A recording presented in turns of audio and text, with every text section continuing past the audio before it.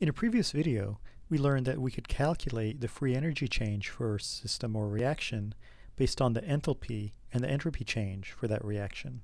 In this example, we're asked to determine if a particular reaction is spontaneous at 25 degrees Celsius and also to calculate the free energy change for this reaction. This particular reaction involves C2H4 gas reacting with hydrogen gas to produce C2H6 gas. We're given the information that the enthalpy change for this reaction is negative 137.5 kilojoules, and the entropy change for the reaction is negative 120.5 joules per Kelvin. We begin this reaction by recalling that the change in the free energy can be found by taking the enthalpy change for the reaction and subtracting the Kelvin temperature times the entropy change for the reaction. Since the free energy change and the enthalpy change will be in kilojoules, we'll need to convert the entropy change from joules per Kelvin to kilojoules per Kelvin. When we identify each of the three units or variables we need for this reaction, we know that the enthalpy change is negative 137.5 kilojoules, the entropy change is negative 120.5 joules per Kelvin, or when we convert it, negative 0.1205 kilojoules per Kelvin. The temperature is 25.0 degrees Celsius, or when we convert it to Kelvin, it's 298.2 Kelvin.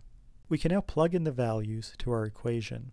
So we get delta G equals minus 137.5 kilojoules minus 298.2 Kelvin times a negative 0.1205 kilojoules per Kelvin. So this is negative 137.5 kilojoules minus a negative 35.93 kilojoules, and this tells us that the free energy change is negative 101.6 kilojoules. Since the free energy change is negative or less than zero, this indicates that this reaction is spontaneous at 25.0 degrees Celsius. In the previous slide, we saw that this particular reaction was spontaneous at 25.0 degrees Celsius. But is this reaction spontaneous at all temperatures? As we did in a previous video, we can use the signs of the enthalpy change and the entropy change to determine when this reaction will be spontaneous. We start with the equation delta G equals delta H minus T delta S. The delta H term is negative, and the delta S is also negative. The negative T delta S term will be positive, so now we have a situation in which the delta H term is negative and the T delta S term is positive. So which of these will indicate the sign of the delta G? As with a previous example, when we have opposite signs for the two terms, we need to consider the temperature. In this case, the system will be spontaneous when we have a low temperature.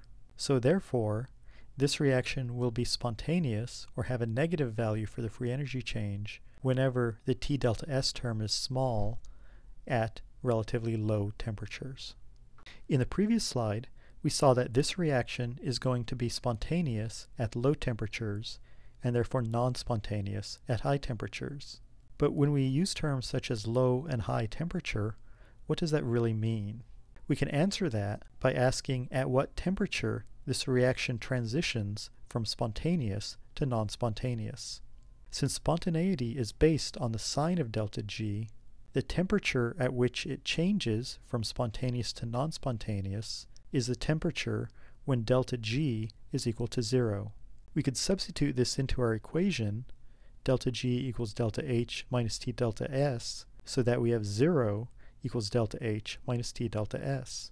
We can separate the terms by rearranging the equation, so T delta S is equal to delta H, and then if we solve for T, we find that T is equal to delta H divided by delta S. When we plug in the values for the enthalpy change and the entropy change, we get negative 137.5 kilojoules divided by negative 0.1205 kilojoules per Kelvin, and we find that the temperature at which it changes from spontaneous to non-spontaneous is 1141 Kelvin, 868.1 degrees Celsius. What this means is this reaction is going to be non-spontaneous once the temperature reaches 1141 Kelvin. After watching this video, you should be able to use the enthalpy change, entropy change, and temperature values to calculate the value of a free energy change. In addition, for processes in which the sign of the delta G is dependent on the temperature, you should be able to calculate the temperature, which determines when the sign switches from a negative to a positive free energy change.